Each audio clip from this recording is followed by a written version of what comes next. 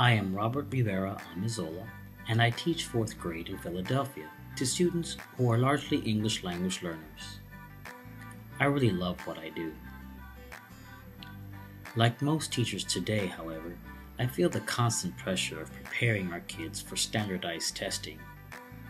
My work with technology helps break the test prep monotony that permeates our school. So, in my never-ending search to find meaningful learning experiences for my students, I discovered an organization called Need Indeed, a local nonprofit organization that prepares students for civic responsibility and service learning. I thought it made sense to invest my English language learners in a project with which they could relate and which, at the same time, offered cross-curricular opportunities. Little did I know that technology would fit in seamlessly with our project. The framework for service learning that Need Indeed provides for its teachers is called My Voice. My Voice is broken up into 5 distinct stages. The first stage, the V stage, or Voice Your Concern, is the stage when students build community in the classroom and to value their voice and to learn to trust each other for the valuable work ahead. The O stage, Outline Your Objective, is when students begin to think more seriously about the topic they want to explore and to narrow its focus. In the I stage, Investigate Your Objectives, the serious work of delving deeper into the topic begins. When most of the background learning has taken place, the C stage, Conducting Service, begins. Finally, in the E stage, Evaluate and Celebrate, students reflect upon the work they have done and celebrate their accomplishments.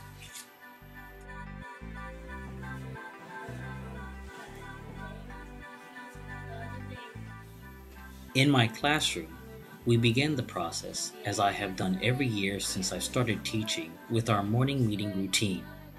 This intimate community-building experience helps build the foundation for establishing the trust and honesty that is crucial for a service learning project.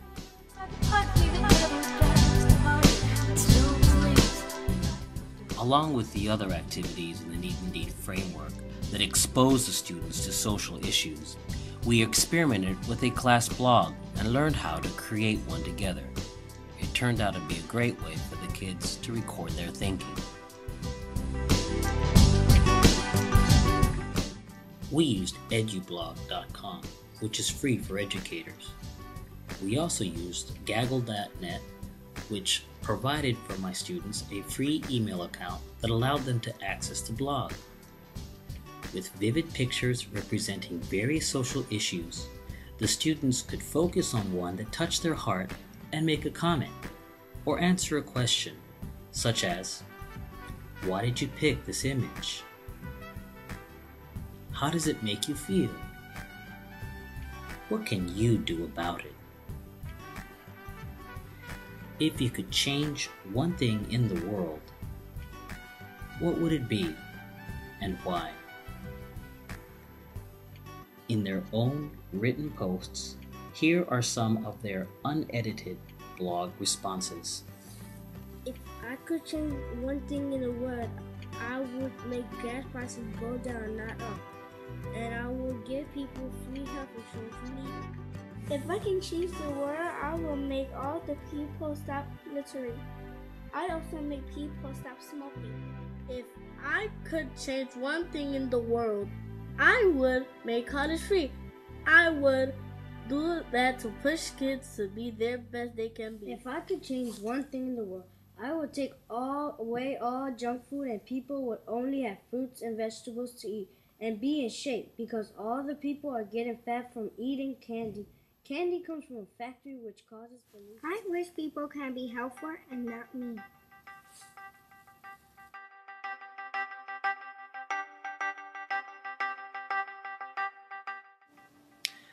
After more discussions and activities, the class used Doodle.com, an online poll, to vote on the issue that was most important to them.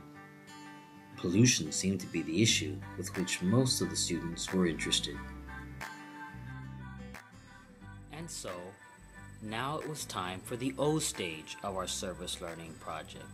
It was time for us to narrow down our topic.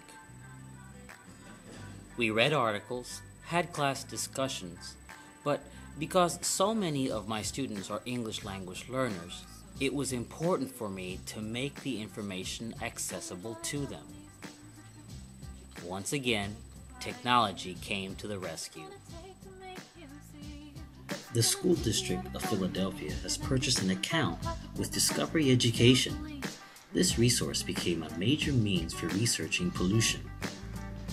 Through the use of brief videos and images, students with limited access to the language could still participate in the research process, while those kids with little more reading proficiency were able to complete a series of web quests on land, water, and air pollution.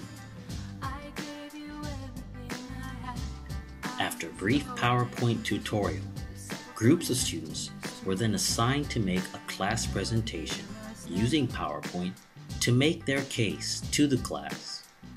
Then it was back to Doodle.com for a vote. The winner, water pollution.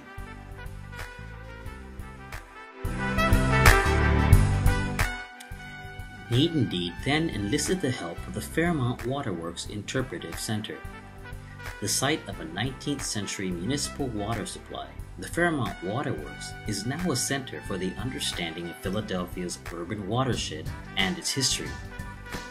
We were lucky to have Ellen Schultz, one of the site's most dynamic teachers, to be our guide through the process. She came to our classroom on several occasions and secured a trip for our class to the center. The I stage of our project would not have been complete without this fantastic experience. Pulling all this learning together, the students taught many lessons in other classrooms. They created brochures for distribution and booklets outlining facts they uncovered about water pollution and conservation. Hi, my name is Elaine, and I'm going to talk about ways of saving water. The students wanted to share everything they learned with the wider audience, so I suggested that they create podcasts to upload onto the school district website. Okay, Lou, what would you do to Podcasting save water? had proven useful for the students in other curricular areas in the past. It's a great way to show what they know, and to have a lot of fun doing it.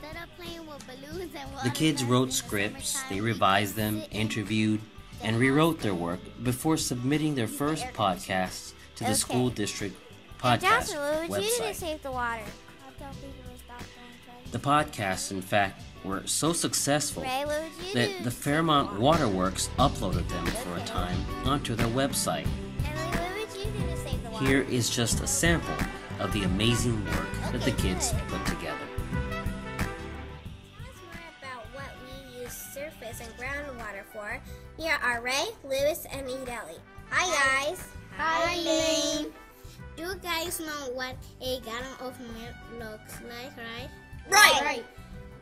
Well, most Americans, that you and I, use it in every of 1,500 gallons of water every day. Wow. That's right, it is. A person can use as much as 50 gallons of water taking a bath, and if you leave the water running while you are brushing your teeth, you can waste about 10 gallons of water down the drain.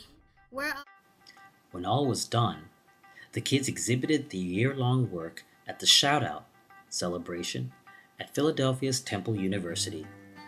The pride was so obvious to me when they explained to their parents, the board of directors of Need Indeed, and other adults all that they had learned. My students were not the only ones to learn a great deal that school year. I did too. Instead of making technology fit into our service learning project, my job was determining what our objectives were with the class, and if a particular piece of technology fit into those, objectives, then we used it. Technology made wiser, more efficient use of our time. More importantly, my students learned a great deal that year. They had fun doing it, and we even managed to pull through standardized testing in the process. I look forward to future projects with future students where technology might make our task a little easier. Sound of fun stories now grown cold. These lies that permeate these days. We live in pain, my impression is too